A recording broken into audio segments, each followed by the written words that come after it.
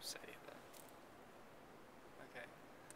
What you just saw was the apotheosis of Washington, painted by Constantino Brumidi in 1865. Not a whole lot of paintings like that in Paducah, Texas, where I'm from. Here in Washington, D.C., things are being done every day that affect our nation's future. Um, Nothing like that happens in Paducah, Texas. The most exciting thing there is when it rains, and which never happens coincidentally. So, as you can imagine, not a lot of excitement.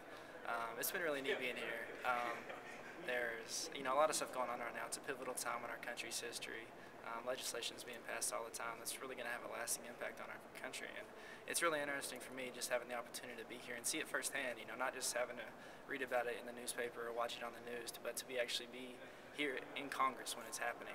And so I feel really privileged to be here. It's been an awesome experience so far.